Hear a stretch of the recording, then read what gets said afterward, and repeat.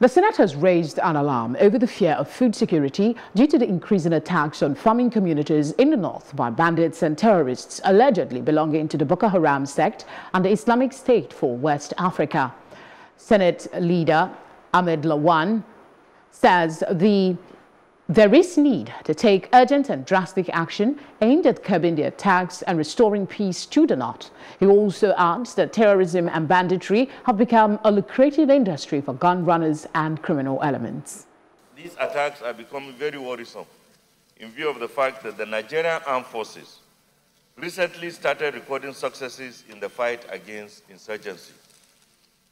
Further alarmed that these attacks, which have led to the massacre of hundreds of people, also includes other heinous acts such as cattle rustling, kidnapping and adoption, and forceful displacement of people from their ancestral communities.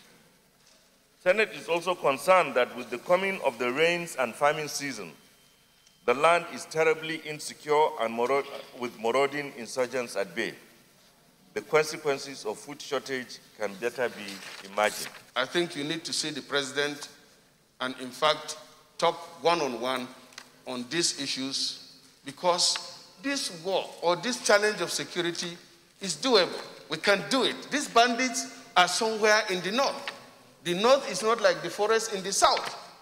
Boko Haram, yes, in the Lake Chad fringes, it's an open place.